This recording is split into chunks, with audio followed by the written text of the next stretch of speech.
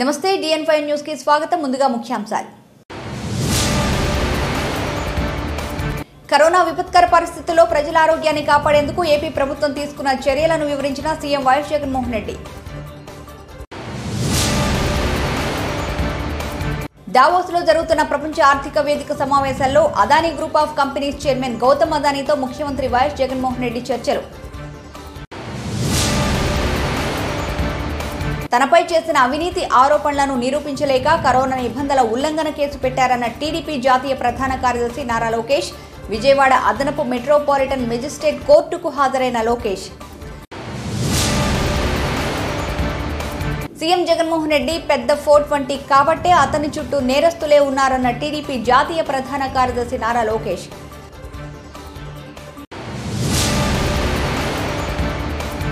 Davos వెళ్లిన CM YS Jagan పై TDP జాతీయ కార్యదర్శి నారా లోకేష్ సెటైర్లు దావోస్ డ్రెస్ కోడ్ లోనూ వైసీపీ రంగులేనని ఆరోపణలు జగన్మోహన్ రెడ్డి ప్రభుత్వంలో మహిళలకు రక్షణ లేదన్న తెలుగు మహిళా అధ్యక్షురాలు వంగలపూడి అనిత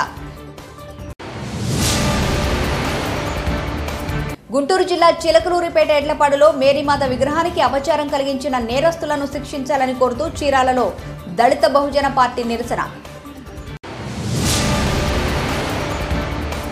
ప్రతి ఒక్కరూ దిశ యాప్ను సద్వినియోగం చేసుకోవాలన్న బాపట్ల జిల్లా చీరాల 1వ పట్టణ సీఐ మల్లికార్జునరావు తన కార్ డ్రైవర్ సుబ్రహ్మణ్యంను హత్య చేసిన కాకినాడ ఎమ్మెల్సీ అనంత ఉదయ్ భానును తక్షణమే అరెస్టు చేయాలన్న దళిత నేత నీలం నాగేంద్ర కరోనా విపత్కర పరిస్థితుల్లో ప్రజల ఆరోగ్యాన్ని కాపాడేందుకు ఏపీ ప్రభుత్వం తీసుకున్న చర్యలను సీఎం వైఎస్ జగన్మోహన్ రెడ్డి అంతర్జాతీయ మీడియాకు వివరించారు. దావోస్లో జరుగుతున్న ప్రపంచ ఆర్థిక వేదిక ఏర్పాటు చేసిన కార్యక్రమానికి హాజరైన ఆయన మాట్లాడారు.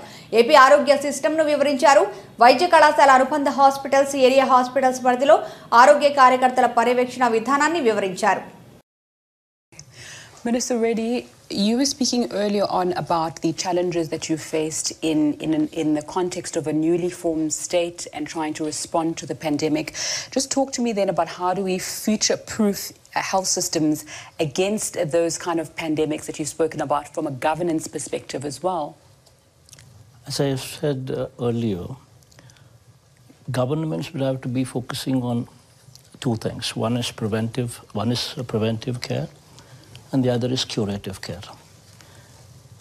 And looking at this from the lens of how to improve this healthcare, one would have to be talking about availability, accessibility of healthcare, and also affordability of healthcare. All these three would have to be moving in line. In order to do that, from my state's perspective as to how we have been wanting to move forward is, we've taken every 2,000 people, every population with every village with 2,000 population as a unit, and we're coming up with village clinics. Okay. And then we're taking up every 30,000 population as a unit and classifying it as mandal, and where we're coming up with 2 PHCs, primary health centers. These primary health centers would have 4 doctors, 2 of the doctors present in each of the PHC center, and they would be given an ambulance 104, and each of this doctor would be given their designated villages. So 5 villages or 4 villages, depending on the mandal size, to each of these doctors. And these doctors, every alternate day, would hop onto the ambulance and visit the village. And they would become the family doctor for that village. Very soon the doctors, because they've been designated only those 4 villages, so they would start to identify people by names. And they would use this village clinic as a hub. This village clinic primarily would be having an A&M, nursing graduate, mid-level health practitioner, and ASHA workers that we spoke about also reporting there. So that would take care of the preventive part. Now comes the curative part. The curative part would be dealing with the community, with district hospitals, the teaching hospitals. the area hospitals and the teaching hospitals are going to play a very critical role there. So there we are coming up with every parliament taken as a unit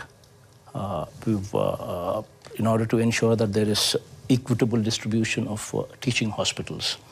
Because only when you establish teaching hospitals, you have postgraduate students actually coming up there. And only when you have postgraduate students doing their course there, and these teaching hospitals are connected to a hospital, a teaching hospital as well. So teaching college and teaching hospital together would become the tertiary care that we are looking for.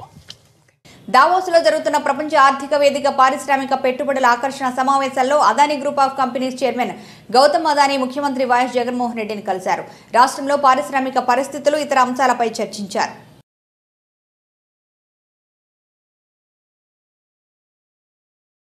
Corona నిబంధనల ఉల్లంఘన కేసులో ప్రభుత్వం పెట్టిన కేసులో TDP జాతీయ ప్రధాన కార్యదర్శి నారా లోకేష్ విజయవాడ అదనపు మెట్రోపాలిటన్ మెజిస్ట్రేట్ కోర్టుకు హాజరయ్యారు. అనంతరం మీడియాతో మాట్లాడారు.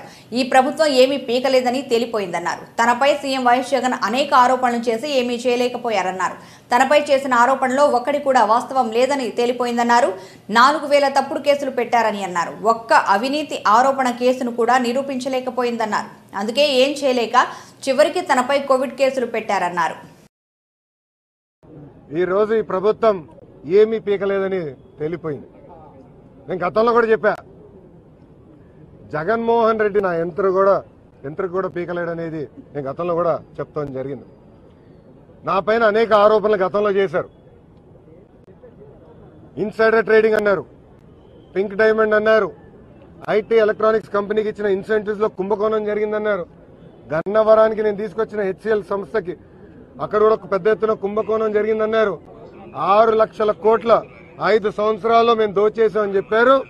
ఇప్పుడు చివరిగా కోవిడ్ కేసు 188 పెట్టి కోర్టుకి తీసుకొచ్చింది ఈ ప్రభుత్వం. ప్రజలందరూ ఒక్కసారి ఆలోచించాలా. ఆంధ్ర రాష్ట్రంలో అంబేద్కర్ గారి రాజ్యాంగం అమలు అవట్లేదు, రాజారెడ్డి రాజ్యాంగం అమలవుతుంది. ఇప్పటికీ 55 మంది తెలుగుదేశం పార్టీ నాయకుల పైన కేసులు పెడతాం జరిగింది. మేమందరం ఇక్కడ ఉన్నాం, మీ ముందరే ఉన్నాం. ఆ 55లో మేము కూడా ఉన్నాం. కానీ ఒక్క కేసు నిరూపించే పరిస్థితులు లేదు ఈ ప్రభుత్వం. ఆంధ్ర రాష్ట్ర వ్యాప్తంగా దాదాపు 4000 మంది తెలుగుదేశం పార్టీ కార్యకర్తల పైన దొంగ కేసులు పెట్టింది ఈ ప్రభుత్వం. మేమైపోయాం. తర్వాత ఏకంగా ప్రజల పైన పడ్డారు ఈ ప్రభుత్వం. మనం చూసాం, కోవిడ్ అప్పుడు పీపీఈ కిట్ ఇవ్వట్లేదని డాక్టర్ సుధాకర్ గారు నర్సీపట్నంలో పెద్ద ఎత్తున పోరాడినందుకు అతన్ని సస్పెండ్ చేసి పిచ్చోడి కింద చిత్రీకరించి మానసికంగా ఇబ్బంది పెట్టి అతనికి గుండెపోటు వచ్చే విధంగా చేసింది ఈ ప్రభుత్వం. ఇంకో పక్కన పుంగనూరులో ఓం ప్రతాప్ అనే కుర్రోడు ఈ ప్రభుత్వం కల్తీ మద్యం అమ్ముతున్నారు అని సోషల్ మీడియాలో ఒక పోస్ట్ పెట్టినందుకు అతి కిరాతకంగా అతన్ని చంపేయడం జరిగింది. అదేవిధంగా చీరాల్లో ఇంకో దళిత కుర్రోడు కిషోర్ కోవిడ్ సమయంలో మాస్క్ వేసుకోలేదని నడి వీధిలో అతి దారుణంగా అతను కొట్టి చంపేసింది ఈ ప్రభుత్వం. సో తెలుగుదేశం పార్టీ నాయకులు కార్యకర్తలు అయిపోయారు. తర్వాత ఏకంగా ప్రజల పైన, దాంట్లో ప్రత్యేకంగా దళితుల పైన పెద్ద ఎత్తున దాడి చేస్తుంది ఈ ప్రభుత్వం. సీఎం జగన్మోహన్ రెడ్డి పెద్ద 420 కాబట్టే అతను చుట్టూ కూడా నేరస్తులే ఉన్నారని టీడీపీ జాతీయ ప్రధాన కార్యదర్శి నారా లోకేష్ ఆరోపించారు. ఎమ్మెల్సీ అనంతబాబు హత్య చేసిన బాధితుడు సుబ్రహ్మణ్యం కుటుంబానికి 1 కోటి పరిహారం ఇవ్వాలని చెప్పారు. ఎన్నాళ్లు హత్య రాజకీయాలు చేస్తారని ప్రశ్నించారు. ముద్దాయికి పోలీసులే రక్షణ కల్పిస్తున్నారని ఆరోపించారు. నేరం చేసిన ముద్దాయి వివాహ కార్యక్రమాలకు హాజరవుతున్నా పోలీసులు పట్టుకోలేకపోతున్నారని ప్రశ్నించిన టీడీపీ కార్యకర్తలను అరెస్టు చేయడానికి మాత్రం అర్ధరాత్రి ఇళ్లపై దాడులు చేస్తున్నారన్నారు. ఒక ఎమ్మెల్సీ అనంతబాబు అతన్న డ్రైవర్ సుబ్రహ్మణ్యం దళిత కుర్రోడిని అతి కిరాతకంగా దారుణంగా బీచ్లో కొట్టి చంపేసి ఆ శవాన్ని ఆయన సొంత కారులో తీసుకొచ్చి వాళ్ళ తల్లిదండ్రుల మధ్యలో పెట్టి యాక్సిడెంట్లో చనిపోయాడు, నేను కాపాడడానికి ప్రయత్నించినాను, ఆసుపత్రి కూడా తీసుకెళ్లాను, కానీ నేనేం చేయలేకపోయానని చెప్పే పరిస్థితికి వచ్చాడు.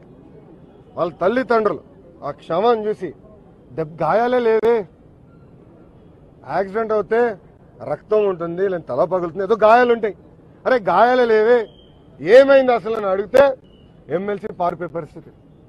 దాని తర్వాత గత 72 గంటలుగా అతను అనేక పెళ్లికి వెళ్ళాడు, పబ్లిక్ ప్రోగ్రామ్స్ లో పాల్గొన్నాడు, కానీ పోలీసులు దొరకట్లేదు.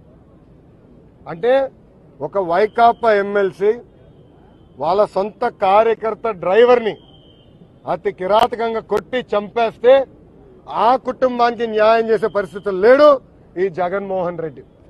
72 గంటలైంది. మీ ఎమ్మెల్సీ ఎక్కడున్నారో చెప్పాల్సిన బాధ్యత మీ పైనుంది. ఎస్, మీ ఎమ్మెల్యే చంద్రశేఖర్ రెడ్డిని కలిశాడు ఈ ఎమ్మెల్సీ. ఎస్, సజ్జల రామకృష్ణారెడ్డిని కూడా కలిశాడు ఈ ఎమ్మెల్సీ. అందుకే సిబిఐ దర్యాప్తు జరగాల్సిందే. అంతేకాకుండా ఆ కుటుంబాన్ని ఆదుకుని ₹1 కోటి ఎక్స్గ్రేషా ఈ ప్రభుత్వం ప్రకటించాల. ఎందుకంటే ఎల్జీ పాలిమర్ లో మీరు ప్రకటించారే ₹1 కోటి. అదే దళిత కుర్రోడిని అతి దారుణంగా మీ ఎమ్మెల్సీ చంపేస్తే ఎందుకు ఎక్స్గ్రేషా ప్రకటించలేదు ఈ ప్రభుత్వాన్ని నేను నిలదీస్తున్నాను.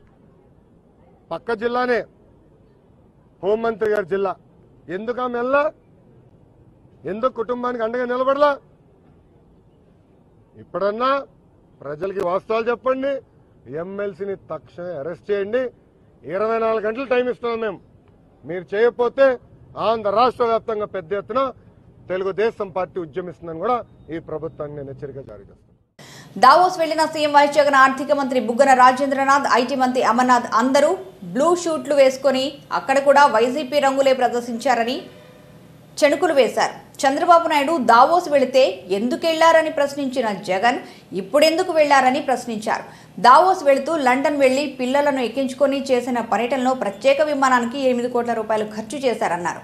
ఒక్క పరిశ్రమనైనా తీసుకురాగలిగారా అంటూ ప్రశ్నించారు. జగన్ చేసిన విధ్వంసానికి పెట్టుబడులు రాలేదన్నారు. అటు బుర్రకథ బుగ్గన్న ఉన్నాడు ఒక పక్కన, ఇంకో పక్కన కొత్త మంత్రి గారు, ఆయన పేరు కూడా తెలియదు, ఆయన రోజుకో మంత్రి మారుతున్నాడు. ఎవరు ఐటీ ఇండస్ట్రీస్ ఒక ఆయన కొత్త ఆయన వచ్చాడు, ఇక నా పేరు కూడా తెలియదు. ఆయన ఏదో వచ్చినాడు, కూర్చుంటున్నాడు. ఆయన ఇప్పటికో అమర్నాథ్ గారు అంట, ఆయన ఇప్పటికీ కనీసం ఐటీ పరిశ్రమలు యజమానితో కలవలేదు. ఆంధ్ర రాష్ట్ర ఎలక్ట్రానిక్స్ సంస్థలు ఏదైతే పెట్టుబడులు పెట్టినా వాళ్ళని కూడా కలవలేదు. ఆయన బిజీగా డావోస్లో ఉన్నాడు. మళ్ళీ అందరూ బ్లూ సూట్ వేసుకోవాలబ్బా, నీకు చూసినా బ్లాక్ సూట్ కూడా కాదు, అందరు బ్లూయే. అంటే అక్కడ కూడా అంత వైకాపా రంగులే ఉండాలా, అందుకే బ్లూ సూట్. అంటే గ్రీన్ షర్ట్ దొరికినట్లేదు, అది కూడా వేసుకున్నారేమో అక్కడ. అట్లా ఉంది పరిస్థితి. ఇంకా అడుగుతున్నాను, ఇప్పుడు ముఖ్యమంత్రి గతంలో ఇదే అరగంట మంత్రి ఏమన్నాడు, డావోస్కి ఎందుకు వెళ్ళాలి, డావోస్కి వెళ్తే ఏంటి, డావోస్లో పీకేది ఏంటి అన్నాడు. మళ్ళీ మీ ముఖ్యమంత్రి ఎందుకు వెళ్ళాడు? నేను అందుకే చెప్పిన, చంద్రబాబు నాయుడు గారు చేసిన ప్రతి ఒక్కటి ఫాలో అవ్వాల్సింది జగన్మోహన్ రెడ్డి. పీపీఎల్ అవినీతి జరిగిందన్నారు, అదే సంస్థలో ఇప్పుడు ఒప్పందం కుదుర్చుకున్నాడు కదా, అంటే పీపీఎల్ అవినీతి జరిగినట్టే, జరగలేదు కదా. డావోస్ ఎందుకన్నాడు, మేము 5 సంవత్సరాలు వెళ్ళా, నేను మంత్రిగా 2 సంవత్సరాలు వెళ్ళా. ఇప్పుడు జగన్మోహన్ రెడ్డి వెళ్ళాడు కదా 3 సంవత్సరాల తర్వాత. నేను చేసినా చేయాలి జగన్మోహన్ రెడ్డికి, ఆప్షన్ లేదు. ఎందుకంటే ఏనాడు మేము తప్పు చేయలేదు, ఏనాడు సొంత ప్రయోజనాల కోసం మేము రాష్ట్రాన్ని తాకట్టు పెట్టాం. Amazing success. విజయవాడ నుంచి ప్రత్యేక విమానంలో ఈస్తాన్బుల్కి వెళ్ళి ఆడు పెట్రోల్ కొట్టించుకుని మళ్ళీ దారి తప్పి లండన్లో ల్యాండ్ అయ్యి పిల్లలందరూ ఎక్కించుకుని, అంటే దారి తప్పి అక్కడ లండన్కి వెళ్ళి కనుక పిల్లలు ఎక్కించుకున్నాడా, లేదంటే ముందర అక్కడికి వెళ్ళి పిల్లలు ఎక్కించుకున్నాడు నాకు తెలియదు. మళ్ళీ రాత్రి అక్కడ ఉండి మళ్ళీ అక్కడి నుంచి జ్యూరిక్కి వెళ్ళి, ఎంతో ప్రత్యేక విమానాలు, మళ్ళీ అక్కడి నుంచి హెలికాప్టర్లో డావోస్కి వెళ్ళి ఆయన కష్టపడి ఒకరోజు కలిసింది అదాని గారు. అదే గొప్పతనం. ప్రత్యేక విమానం ఒక్కదాని కోసమే ₹8 కోట్ల ఈ ప్రభుత్వం ఖర్చు పెట్టింది. 8 crores, 8 కోట్లు. నో ప్రాబ్లం, ఖర్చు పెట్టండి, కానీ పరిశ్రమలు పట్టుకురండి. ఒక్కటనే పట్టుకురండి, ఒక్క పరిశ్రమ. ఇప్పటికీ గత 5 సంవత్సరాలు ఆంధ్ర రాష్ట్రంలో పెట్టుబడి పెట్టేవాళ్ళు అందరూ పారిపోతున్నారే పక్క రాష్ట్రాలకి, వీటి హెరాస్మెంట్ తట్టుకోలేక. దశాబ్దాలుగా ఆంధ్ర రాష్ట్రంలో పరిశ్రమలు కూడా ఈరోజు బాధపడుతున్నాయి. అరే ఎందుకురా ఆంధ్ర రాష్ట్రంలో ఉన్నాను. ఆంధ్ర రాష్ట్ర యువకులు ఒకటే ఆలోచించాలా, జగన్మోహన్ రెడ్డి చేస్తున్న డ్యామేజ్ శాశ్వతం. దేశవ్యాప్తంగా మన పరువు పోతుంది ఈరోజు. అందుకే ఒక్కడు పెట్టుబడి పెట్టడానికి సిద్ధంగా లేదు. మనం చూస్తున్నాం, గతంలో తెలంగాణతో పోటీ పడేవాళ్ళం అండి పరిశ్రమలకి. ఈరోజు గ్రీన్ కార్పెట్లో పరిశ్రమలు వెళ్ళిపోతుంది తెలంగాణ. మళ్ళీ ఏం చెప్తాడు దానికి? అమర్ ఏం చెప్తాడు? ముఖ్యమంత్రి ఏం చెప్తాడు? బుర్రకథ బుగ్గన్న ఏం చెప్తాడు చెప్పండి. అన్నిటికీ నా ప్రశ్న ముందర సమాధానం చెప్పండి, తర్వాత మీ వేసే ప్రశ్న కూడా నేను సమాధానం చెప్తాను. జగన్మోహన్ రెడ్డి ప్రభుత్వంలో మహిళలకు రక్షణ ఉందా అని తెలుగు మహిళా అధ్యక్షురాలు వంగల్పూడి అనిత ప్రశ్నించారు. ఇటీవల మహిళలపై జరుగుతున్న దాడులకు పాల్పడుతున్న నేరస్తులను పట్టుకోమంటే చేతకాక ప్రశ్నిస్తున్న మహిళలపై కూడా దాడులకు పాల్పడుతున్నారు అంటే ఈ ప్రభుత్వం ఏ స్థాయిలో దిగజారిందో అర్థం చేసుకోవాలన్నారు. సోషల్ మీడియాలో పోస్టులకు సమాధానం చెప్పలేక కేసులు పెట్టే స్థాయికి దిగజారని అన్నారు. జగన్మోహన్ రెడ్డి దగ్గర నుంచి జగన్మోహన్ రెడ్డి వెనకాతలు ఉన్న భజన బృందం అందరూ కూడా ఊకదంపుడు ప్రసంగాలు ఇవ్వటమే కాకుండా మహిళల్ని ఏదో వాళ్ళు రక్షించేస్తున్నాం అన్నట్టుగా కూడా ఎన్నో ప్రగల్భాలు పలికిన సందర్భాలు చాలా చూసాం. ముఖ్యంగా వైఎస్ఆర్సీపీ గవర్నమెంట్ లో ఉన్న నాయకుల పరిస్థితి ఎలా అయిపోయిందంటే వాళ్ళు ఏమీ చెయ్యలేక చేతకాక ఆఖరికి మహిళల్ని సైతం రోడ్డు మీద పెట్టి కొట్టించడానికి గాని, మహిళల తాలూకా ఆస్తులు ధ్వంసం చేయడానికి గాని, మహిళల మీద దాడి చేయడానికి గాని, మహిళల అత్యాచారాలు హత్యలు చేయడానికి కూడా ఎక్కడ వెనుకాడలేని పరిస్థితుల్లో ఈ రోజు కనిపిస్తుందంటే జగన్మోహన్ రెడ్డి గవర్నమెంట్ లో మహిళకి రక్షణ ఉందా నేను క్వశ్చన్ చేస్తున్నా. ఎందుకు ఈ మాట మాట్లాడుతున్నామంటే మేము ప్రతిసారి మేము చెప్తూనే ఉన్నాము, మీకు అర్థం అవుతుందో లేదో తెలియదు, అర్థం అయ్యి కూడా మీరు అలా బిహేవ్ చేస్తున్నారో అయితే మాకు అర్థం కావట్లేదు. ఎందుకంటే సుమారుగా ఈ 3 సంవత్సరాల కాలంలో 1000కి పైగా అత్యాచారాలు జరిగినాయి, 1000కి పైగా హత్యలు జరిగినాయి, ఇష్టానుసారంగా మీరందరూ కూడా మహిళల మీద దాడులు చేస్తున్నారని చెప్పి తెలుగు మహిళల తరపున ప్రతి ఒక్కరు కూడా బయటకు వచ్చి గలం విప్పి ప్రశ్నిస్తా ఉంటే, గవర్నమెంట్ ని ప్రశ్నిస్తా ఉంటే దానికి సమాధానం చెప్పుకోలేక, సమాధానం చెప్పడానికి అక్కడ ఏమీ లేక, చేతకాక తిరిగి అదే మహిళల మీద దాడులు చేసే పరిస్థితి చూస్తా ఉంటే సిగ్గనిపించట్లేదా జగన్మోహన్ రెడ్డి నీకు నీ భజన బృందానికి అని అడుగుతున్నా. బయటకు వచ్చి మీసాలు మెల్లేసి తొడలు కొట్టేసి పెద్ద పెద్ద మగాళ్ళ ఒక్కొక్కడు మాట్లాడతారు కదా, ఆ సెంటర్ రా చూసుకుందాం, ఈ సెంటర్ రా చూసుకుందాం అని చెప్పి ఏదో ట్వీట్లన్నీ పెడుతుంటారు కదా ఒక్కొక్కడును. ఆఖరికి ఇంత పెద్ద మీసాలు తిప్పేసి తొడలు కొట్టేసి జబ్బలు జరిచేసిన మగాళ్ళందరూ కూడా ఏమీ చేతకాక చేయలేక ఆడవాళ్ళ మీద దౌర్జన్యం చేసి ఆడవాళ్ళని కొట్టే పరిస్థితి దిగజారిపోయారంటే మీ పరిస్థితి మీకు అర్థమవుతుందా నేను అడుగుతున్నాను ఈరోజు. బాపట్ల జిల్లా చీరాల తహసీల్దార్ కార్యాలయం వద్ద దళిత బహుజన పార్టీ ఆధ్వర్యంలో నిరసన ప్రదర్శన నిర్వహించారు. ఈ సందర్భంగా ఆ పార్టీ జిల్లా అధ్యక్షులు షేక్ జిలానీ మాట్లాడుతూ గుంటూరు జిల్లా చిలకలూరిపేట ఎడ్లపాడులో మేరీమాత విగ్రహానికి తాళి కట్టడమే కాకుండా క్రీస్తు విగ్రహం వేలు విరిచేయడం చాలా దారుణమైన విషయమన్నారు. ఇటువంటి సంఘటనలు జరగకుండా ప్రభుత్వం చర్యలు తీసుకోవాలని కోరారు. గుంటూరు జిల్లా ఎడ్లపాడులో రాజురాజును యేసుప్రభువుని కొలుపెట్టిన దుండగులు ఈ మతోన్మాదం చూడండి. మన భారతదేశంలో స్వాతంత్రం వచ్చి 80 సంవత్సరాలు అవుతుంది. ఏనాడైనా సంఘటనలు జరిగినాయండి. చూడండి, అందరూ హిందువులు ఇక్కడ మన భారతదేశంలో హిందూ సోదరులు, ముస్లింలు, క్రైస్తవులు, సిక్కులు, పార్సీలు అందరూ అన్నదమ్ముల్లా బతుకుతుంటే ఈ వచ్చిన బీజేపీ మతోన్మాద ప్రభుత్వం ఎక్కడ చూసిన మత చిచ్చు పెట్టి చదువుకునే పిల్లలు కూడా ఈ మధ్యన కర్ణాటకలో చదువుకునే పిల్లల మధ్య కూడా మత చిచ్చు పెట్టి ఎన్నో ఇలాంటి సంఘటనలు, ఇలాంటి సంఘటన చండా ఇలాంటి సంఘటనలు చేయించి 6 సంవత్సరాలు కాంగ్రెస్ పార్టీ పరిపాలించి ఏనాడైనా ఇలాంటి సంఘటనలు జరిగినాయా? ఇకనైనా కేంద్ర ప్రభుత్వం ప్రభుత్వం మాని ఇలాంటి సంఘటనలు భారతదేశంలో ఎక్కడ జరగకుండా, అలాగే ఇలాంటి దుండగులు వెంటనే ఇప్పుడు మన గుంటూరు జిల్లా ఎడ్లపాడులో జరిగిన యేసుప్రభువుని వెంటనే ఇలాంటి దుండగులు వెంటనే వృద్ధి చేసి ఇలాంటి సంఘటనలు భారతదేశంలో ఎక్కడ జరగకుండా కఠినమైన చర్యలు తీసుకోవాలి. సోదరులారా, భారతదేశంలో మనమంతా 130 ఉంది భారతీయులు, మనమంతా భారతీయులు, మనమంతా భారత మాత ముద్దుబిడ్డలమే. ఎవరు ఎక్కువ కాదు, ఎవరు తక్కువ కాదు. వాళ్ళు గుర్తుపెట్టుకోండి. గీతలో శ్రీకృష్ణ పరమాత్ముడు ఏమన్నాడు? సర్వే జన సుఖనోభవంతో అన్నాడు. ఎందుకు అందరూ ఒకటి అంత సమానమే, ఎవరు అనేది కాదు అలాంటివి. కానీ ఈ కేంద్ర ప్రభుత్వం ఈ మాత బీజేపీ ప్రభుత్వం వచ్చిన కాడి నుంచి ఎక్కడ చూసినా ముస్లింల మీద, క్రైస్తవుల మీద, బీసీల మీద, దళిత సోదరుల మీద దాడులు చేస్తున్నారు. చూడండి, ఎక్కడ చూసినా మొన్న జ్ఞానవాసి మసీదు వారణాసిలో మసీదుని సీల్ చేశారు. నమోదు చేయకుండా ఏమిటి అంత దానం ఉంది, టోపీలు పెద్ద అంటారు, గడ్డం పెద్ద అంటారు. ఏమిటిది? మన భారతదేశం మనంతా ఈ సెక్యులర్ దేశం. భారతదేశం అంటే సర్వ మతాలకు సంబంధం గల దేశం. ప్రపంచంలోనే అలాంటి గొప్ప దేశం, అలాంటి దేశం. బాపట్ల జిల్లా చీరాల 1వ పట్టణ సీఐ మల్లికార్జునరావు మాట్లాడుతూ మహిళల రక్షణ కోసం రాష్ట్ర ప్రభుత్వం తీసుకొచ్చిన దిశ యాప్ను ప్రతి ఒక్కరూ విధిగా తమ స్మార్ట్ ఫోన్లలో దిగుమతి చేసుకోవాలని కోరారు.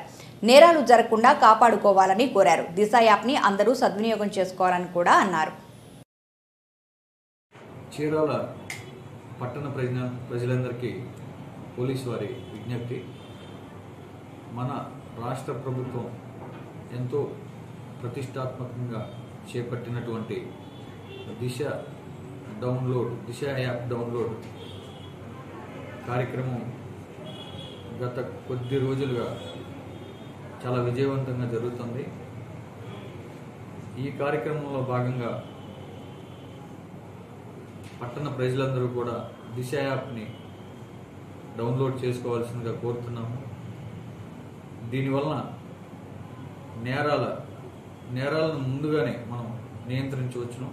ఎలాగంటే మీ దగ్గర మీ ఫోన్లో, స్మార్ట్ ఫోన్లో కనుక దిశ యాప్ ఉంటే మీకు ఏదైనా ప్రాబ్లం, ఈవిటీజింగ్ కానీ ఇంకా ఏదైనా మహిళలకి ఏదైనా ప్రాబ్లం వచ్చినా వెంటనే దానిలో దిశ యాప్లో SOS బటన్ నొక్కడం వలన మీరు డేంజర్లో ఉన్నారన్న సమాచారం పోలీస్కి వెంటనే వెళ్తుంది. దానివలన పోలీసులు వెంటనే వచ్చి మిమ్మల్ని రక్షించడం జరుగుతుంది.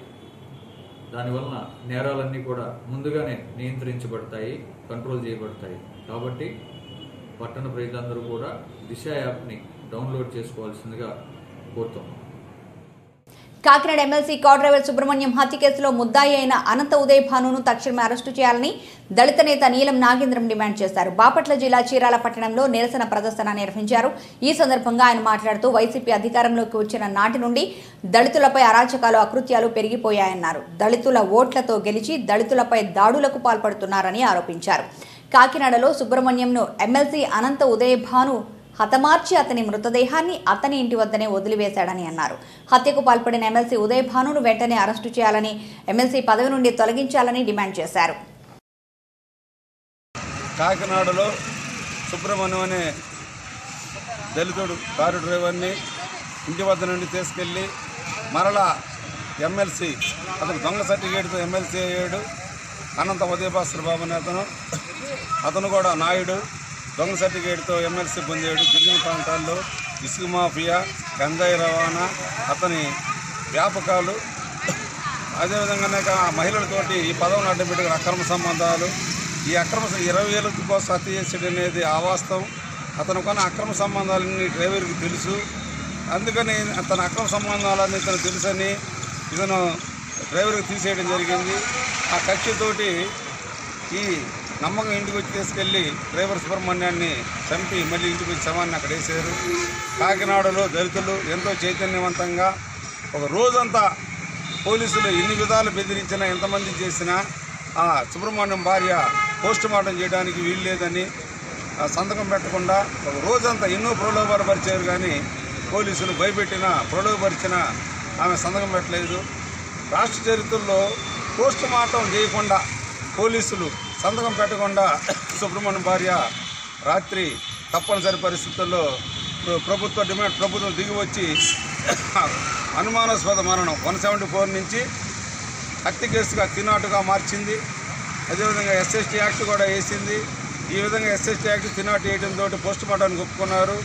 ప్రభుత్వం ఆమెకు 25 లక్షల రూపాయలు ఎక్స్గ్రేషియా ఇవ్వాలని, ప్రభుత్వ ఉద్యోగం కల్పించాలని ఎమ్మెల్సీ అనంత ఉదయభాస్కర్ బాబును వైసీఆర్ పార్టీ నుంచి కూడా సస్పెండ్ చేయాలని మేము డిమాండ్ చేస్తున్నాం. ఎందుకంటే వైఎస్ఆర్ పార్టీ అధికారం వచ్చిన తర్వాత దళితుల ఓటుతో నేను దళితులు మేనమామ అంటున్నాడు, దళితులను సంరక్షిస్తానంటున్నాడు. దళితులు హత్య జరిగితే, ఇతరుల హత్య జరిగితే అమాయకులను తీసుకొచ్చి వేధిస్తారు, దళితులను తీసుకెళ్ళి హింసిస్తారు. ఒక దళితుల హత్యకు గురైతే అంటే ఆందోళన చేస్తేనే, పోరాటాలు చేస్తేనే హత్య కేసుగా మారుస్తారా? అంటే అంతకుముందు అనుమానాస్పద మరణం, పోరాటం చేయకపోతే అది హత్య కాదా? కాబట్టి ప్రతిదీ చీరాల్లో సంవత్సరం పట్టింది కిరణ్ పోలీసులు కొడితే దాన్ని హత్య కేసుగా మనం నిరూపించడానికి. కాబట్టి అంటే సంవత్సరాల పాటు పోరాటాలు చేయాలా? సెక్షన్లు పోలీసులకు తెలియదా? యాక్ట్లు తెలియదా? దళితుల ప్రాణాలకు విలువ లేదా ఈ దేశంలో, ఈ రాష్ట్రంలో? కాబట్టి వైఎస్ వివేకానంద రెడ్డి కూడా కొట్టలతో చంపి ముందు గుండెపోటు అన్నారు. కాబట్టి ఇక్కడ కూడా వాడు చంపి ఇంత ధైర్యంగా మన ఇంటికి తీసుకొచ్చి దళితుడిని, డ్రైవర్ని ఇంటికాడ శవాన్ని అప్పచెప్పిపోయినా కానీ అతను ఇంతమందికి అరెస్ట్ చేయలేదు. నిజంగా జగన్ దళితుల మీద ఇది ఉంటే వెంటనే వైసీపీ ఎమ్మెల్సీ అనంతబాబుని పార్టీని సస్పెండ్ చేయాలి, అతను ఎమ్మెల్సీ పదవి కూడా రద్దు చేయించాలని చెప్పి. వార్తలు ముగించే ముందు ముఖ్యాంశాలు మరోసారి. కరోనా విపత్కర పరిస్థితుల్లో ప్రజల ఆరోగ్యాన్ని కాపాడేందుకు ఏపీ ప్రభుత్వం తీసుకున్న చర్యలను వివరించిన CM YS Jaganmohan Reddy.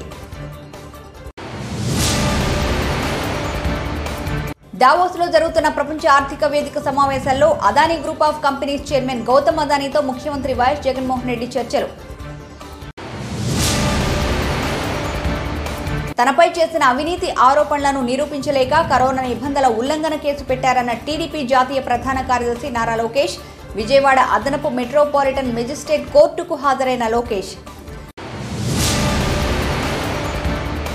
CM Jaganmohan Reddy పెద్ద 420 కాబట్టే అతని చుట్టూ నేరస్తులే ఉన్నారన్న టీడీపీ జాతీయ ప్రధాన కార్యదర్శి Nara Lokesh.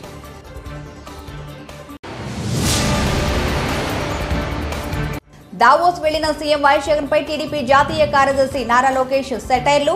Davos dress కోడ్లోనూ YCP రంగులేనని ఆరోపణలు. జగన్మోహన్ రెడ్డి ప్రభుత్వంలో మహిళలకు రక్షణ లేదన్న తెలుగు మహిళా అధ్యక్షురాలు వంగలపూడి అనిత. గుంటూరు జిల్లా చిలకలూరిపేట ఎడ్లపాడులో మేరీమాత విగ్రహానికి అపచారం కలిగించిన నేరస్తులను శిక్షించాలని కోరుతూ చీరాలలో దళిత బహుజన పార్టీ నిరసన.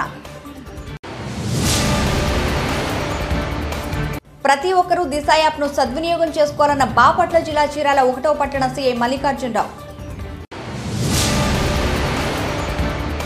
తన కార్ డ్రైవర్ సుబ్రహ్మణ్యంను హత్య చేసిన కాకినాడ ఎమ్మెల్సీ అనంత ఉదయభానును తక్షణమే అరెస్టు చేయాలన్న దళిత నేత నీలం నాగేంద్ర. ఇవి బులెటిన్లోని విశేషాలు. మరో బులెటిన్లో మళ్ళీ కలుద్దాం. చూస్తూనే ఉండండి DN5 న్యూస్.